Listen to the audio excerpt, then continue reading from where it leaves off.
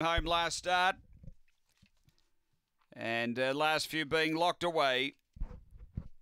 We're just about ready. Light on, set to go.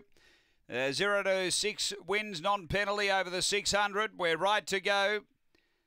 And away they go. Out deep, Scarred Warrior out all right. The reserve, Raylene Bale, best to begin. Victor Jess driving through. So Raylene Bale leads from Victor Jess, Scarred Warrior. Then came Oakvale Impact. It ran a bit deep there. Peregrine Flight booting up nearer the inside as Scarred Warrior drops back and Double Love back at the end. Down the back and the leader is Raylene Bale. A length on Victor Jess closing the late mail. About 5 away Oakvale Impact. Then Peregrine Flight and next is Scarred Warrior up to the turn. Raylene Bale led, moving up as Victor Jess. Raylene Bale in front. Victor Jess going to it.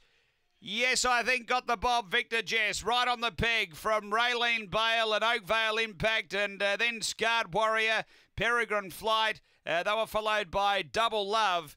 It wound up back toward the tail end of proceedings. The time here is 35:24.